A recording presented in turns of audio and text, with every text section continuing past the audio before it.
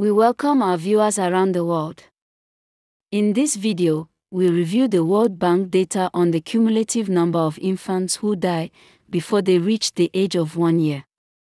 Between 2014 and 2023, Nigeria lost approximately 4.8 million infants, over 16 times Ghana's total, and more than 22 times that of the United States. Please, subscribe, like and share. Visit these trusted resources for additional information.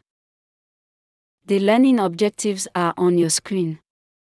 In this video, we examine the scale of infant deaths in Nigeria, compare outcomes with Ghana and the United States. We also include data on India, and explain why absolute numbers matter, and show what infant mortality reveals about governance. This graph, showing the number of infants dying in Nigeria, is critically important, and we will examine it in greater detail later in the video. Our viewers are encouraged to view our two-part video on Black lives and infant mortality rate, where we examine infant mortality rate in more detail. Infant mortality is one of the most basic indicators of whether a society is functioning. It reflects access to healthcare, maternal care, nutrition, sanitation, education, and governance. Today, we will look at absolute numbers, not rates, because absolute numbers tell us the human cost. Let us turn our attention briefly to India. The graph shows that India records a higher number of infant deaths than Nigeria. Indeed, India ranks first globally in infant deaths, with Nigeria a close second, reflecting the combined effects of population size and health system performance. In 2023, India recorded about 567,000 infant deaths. Nigeria was second, with 443,000 infant deaths. Our focus now shifts to Nigeria, Ghana, and the United States. The table on your screen reports World Bank data on number of infant deaths in the decade spanning 2014 to 2023. The data are compared to understand scale, policy choices, and consequences.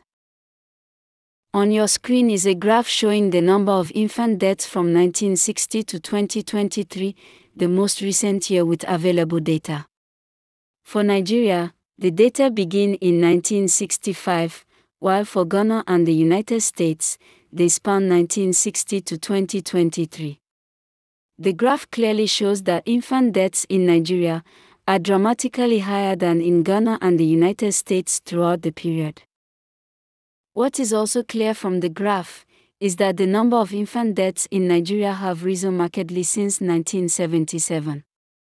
Nearly half a century later, over 46 years, the country has still not returned to, or sustained, the lowest level of infant deaths recorded in that year, when approximately 369,000 infants died. That prolonged failure to regain even the 1977 benchmark represents a profound human tragedy. It reflects not a temporary setback, but a sustained breakdown in the capacity of Nigeria's health system to protect its most vulnerable citizens. The rise in the number of infant deaths, beginning in the late 1970s through the late 80s, coincides with the period of severe economic challenges in Nigeria. Between 1975 to 1979, the military regime of retired General Obasanjo imposed economic stabilization policies that included controlling public sector wages and reducing reliance on external loans. Between 1977 and 1979, the civilian administration of Shehu Shagari introduced austerity measures as the country faced inflationary pressures and budget deficits. These measures included currency controls, reduced imports, and curtailing of public sector spending. It is evident from the graph that the period of harsh economic policies from the mid-1970s through the late 1980s coincided with a sharp increase in infant deaths in Nigeria. Let us examine this graph of infant deaths in Nigeria more closely. We begin with the nadir in 1977, when infant deaths were about 369,000, and define a baseline from 1977 to 1981, with minimal variation. In 1982, deaths rose to 375,000, nearly 5,000 above baseline, more than 7 standard deviations. Under control chart and cumulative sum monitoring, which are standard statistical methods used by public health agencies to detect sustained departures from a stable baseline in time series data. Using these surveillance rules, this increase exceeds alert thresholds. By 1984, infant deaths had risen to 388,128, representing an increase of approximately 18,000 deaths, or about 4.8% above the post-nadir baseline. Combined with repeated year-on-year increases, this exceeded standard control chart and CUSUM surveillance thresholds, confirming a statistically significant structural change rather than random fluctuation, and clearly requiring intervention. In the decade between 2014 and 2023, Nigeria lost 4.8 million infants before their first birthday. Not in war, not in a famine, but quietly, year after year. That number is not a metaphor. It is not a projection. This number is staggering to comprehend. The 4.8 million infant deaths in Nigeria, occurring over a decade between 2014 and 2023, are more than the population of people in each of the 10 countries on your screen. Namely, Namibia, Qatar, Bosnia and Herzegovina, Puerto Rico, Uruguay, Mongolia, Eritrea, Georgia, Croatia, and Panama. There are an additional 95 countries with a population less than 3 million people. The number of infant deaths in Nigeria that were recorded in the decade between 2014 to 2023 is staggering and hard to comprehend. This is a human catastrophe. In Nigeria, over 515,000 infants died in 2014 alone. In the years that followed, nearly 500,000 infants died every year, consistently, for a full decade. That is an extraordinary and persistent loss of life. Any functioning surveillance or governance system should have recognized this pattern as an ongoing catastrophe and responded accordingly. Even with gradual improvement, the decline in infant deaths in Nigeria is painfully slow. The cumulative total over 10 years is 4.8 million infant deaths. This is an indication of a non-functioning healthcare system. It points instead to a system in prolonged disarray, unable to deliver basic protection for infants at scale. Now compare this with Ghana, a country with fewer resources, but stronger public health system. Ghana lost about 291,000 infants over the same 10-year period.